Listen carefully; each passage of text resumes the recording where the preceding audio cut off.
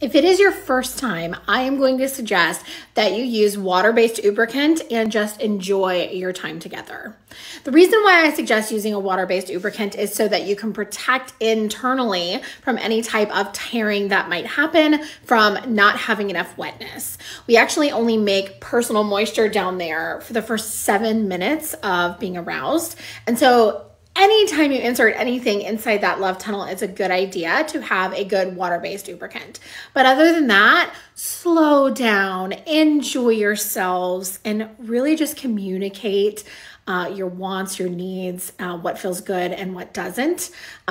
Definitely don't need any enhancements the first time, right? The first couple times, you guys are going to be figuring things out, maybe fumbling around a little bit, maybe feeling a little bit awkward, maybe not, right?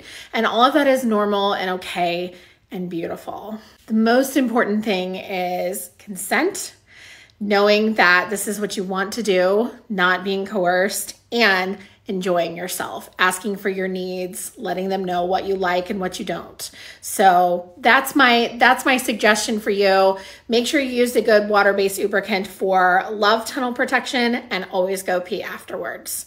If you want some good water-based lubricant, you can snag it by tapping my face and heading on over to my clickable shop and snag the Just Like Me. It is 510K certified, and it will do what you want it to do. And good luck exploring. Happy humping.